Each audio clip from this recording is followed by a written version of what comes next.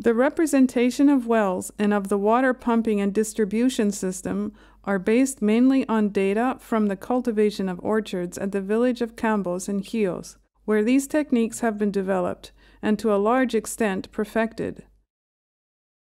According to this data, when they began digging a well, artisans dug down to a relatively small depth and then constructed the masonry, i.e., a dry stone wall, which held the soil, before digging further. During the first phase, they also constructed 4 spans, which supported a basis for a makeshift capstan used for lifting soil as the well got deeper. Moving gradually in this manner, artisans would finally reach solid ground formations. From that point onwards, the diameter of the well decreased a little, and it was not necessary to further support the inner walls with masonry. The artisans would often come across various water veins, but continued digging until they were sure they had discovered a significant vein.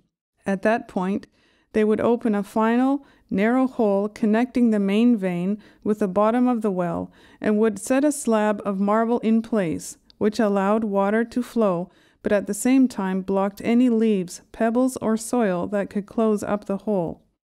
The regular windlass was installed after the completion of the well, and included a double wheel consisting of the outer wheel and the inner wheel. The system was supported by crosswise pieces of wood.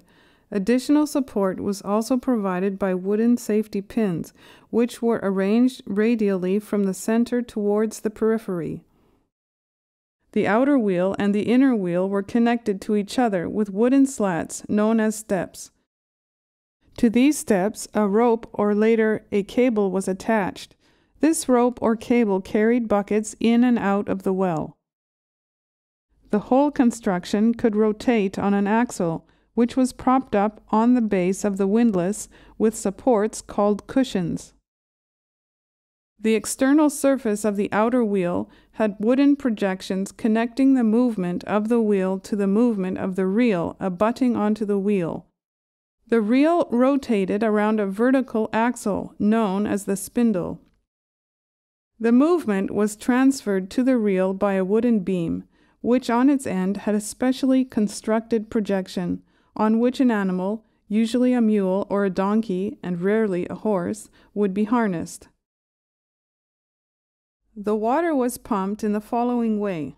The animal followed a predetermined cyclical course, causing the rotation of the wooden beam, which transferred the movement to the reel.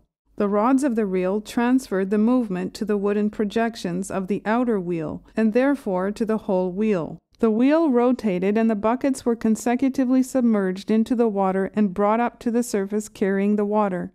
Each bucket had a small hole at the bottom to allow air to escape when it was being submerged into the water, since otherwise it would not have been possible to fill it. Of course, this way there was water wastage on the way up to the surface, but because the buckets were located one above the other, a large part of the water that spilled from the above buckets would end up in the lower ones. Even so, however, buckets reaching the surface were usually half full. The buckets emptied out into a flat reception cistern made of wood, stone, or later of sheet metal. Then the water was transferred from this cistern to a small trough, and from there it was transferred through a clay pipe to a water reservoir known as the cistern. The distribution of water to the trees and other cultivations in the orchards was completed in the following way. The water from the cistern ran into a stone furrow, which was the main irrigation canal, consisting of consecutive pieces of chiseled stones tangential to one another and forming a single open gully. At certain distances along the main canal, there were openings from which began secondary channels cut into the ground, which ended at the trees or cultivations that needed to be watered. The beginning of each channel opening could be blocked with stones or soil, allowing for the selective provision of water according to the needs of every orchard.